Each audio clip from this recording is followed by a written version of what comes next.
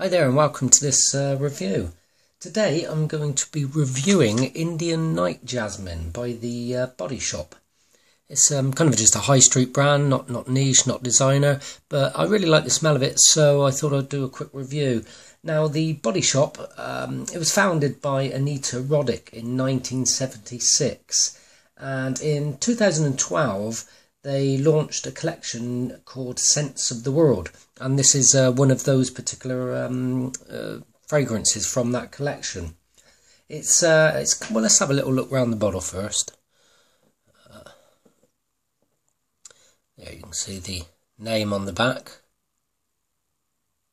everything, and just a sort of okay, bit of a plasticky cap, but I do like the design on the bottle. Oh, that was classic. Obviously, I'm not even going to edit that out because that's part of the review. The cap's crap. The way that just did that. I thought I could lift it up by it, but it doesn't. It slips on, slips off. So that's a interesting part of the review. The cap is no good. But let's get back on track after that. So it's actually classed as a floral. I personally would class it as an oriental floral. It's got a really simple note breakdown. It's basically just jasmine, orange blossom, violet leaf and sandalwood. And that's it. It's just four notes. That really put me off my stride the way that's smashed down there. So, but I say I'm trying to cut down on editing now on my videos, and I want to concentrate more on the review rather than all the fancy things that pop up and stuff like that, because it just makes things so time consuming, and all I really want to do is give a review on what this smells like and how long it lasts, etc.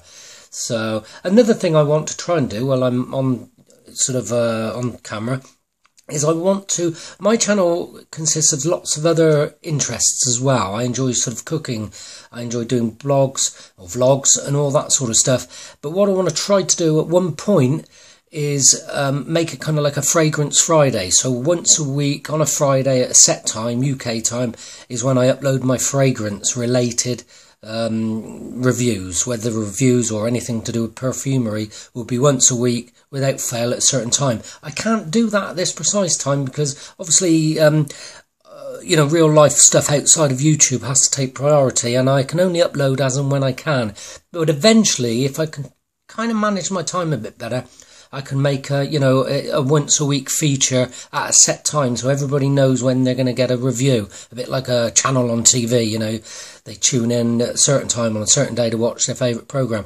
And that's what I'm hoping to eventually achieve with the fragrance reviews. And then you know, be able to post all my other content as well, but the people who enjoy my fragrance reviews know when it's going to come, when one's going to be posted, and try and streamline my channel and make it a bit more professional so I can cater for all the tastes and, you know, interests that I have.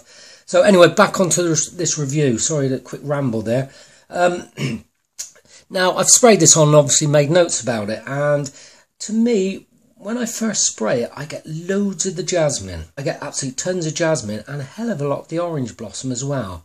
I couldn't detect any sandalwood, not straight away. Let me just smell again. I've got it on both hands, a dry down and a non-dry down one, a fresh one. Straight away, I say it's very soft, it's powdery, it's sweet, opulent, and kind of warming as well.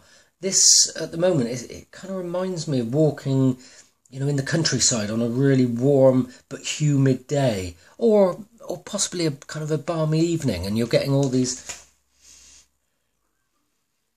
Oh yes, so really nice smell.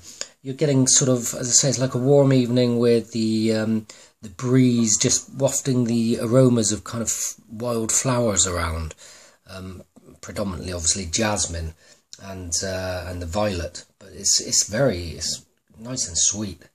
I think this is a unisex, but it does lean slightly towards a more feminine side. Now, smelling the other hand, I've definitely got some of the sandalwood popping in now. It's all rounding off nicely. I'm getting everything I did in the opening, but the sandalwood's creeping through. I think it's a very innocent yet quite complex. Even though there's only 4 notes, it is quite complex in its structure. It's very, it's light, slightly warming, slightly floral, hints of sandalwood. The best way I can describe it is, like I said, it's like walking in sort of a country area where there's plenty of wild flowers around. And the warm day is bringing them out to bloom, and then the breeze is wafting their kind of pollen up into the air. I really like it. Now the dry down hand is still there. It's still strong, and it's been on quite a while, the actual dry down one. I'm going to cut this video now, and I'm going to get back to it in about an hour's time and see what both smell like then. Right, it's been just over an hour now, actually, and the dry down is still there.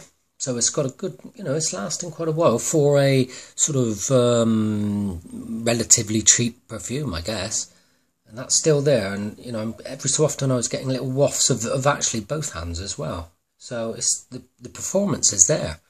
For a cheap, well, compared to some of the, niche fragrances out there and indie fragrances, this is a high street cheapo. But it's performing really well.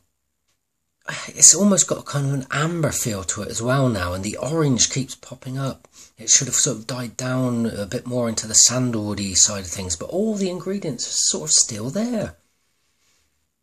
The violet has gone away a little bit now, so I'm kind of getting a jasmine, fruity orangey with a little hint of sandalwood. There's some sort of almost amber quality to it, slightly creamy yet also very fresh. Yeah, I think I've kind of done all I can with this review, really. That's what it is. The performance is okay. And it's just a lovely oriental, I could picture somebody like in India, as I say, walking along the more kind of rural areas of India where flowers are growing and stuff like that, and the heat of the, obviously the climate there. Somebody wearing this and it just wafting across on the breeze. Really nice, cosy, slightly sexy as well, I think. I'd find it very sexy on a woman now it's dried down. Yeah, that's it for this review. I will catch you in the next one. As I say, all my videos just go up as and when I can for the time being. It's all kind of ad hoc. You never know what you're going to get and when it's going to arrive. But hopefully in time, as possibly the channel grows and I can start spending a bit more time with it, I can start streamlining things and putting things in on specific days. So people that are interested in Photoshop tutorials will tune in on a Wednesday, and people that are interested in fragrance will tune in on a Friday. That's how I want to kind of streamline my channel. But anyway, I'm waffling. I doubt whether anybody's even here. If you are here at the end, leave a comment. Say, yes, I stayed till the end.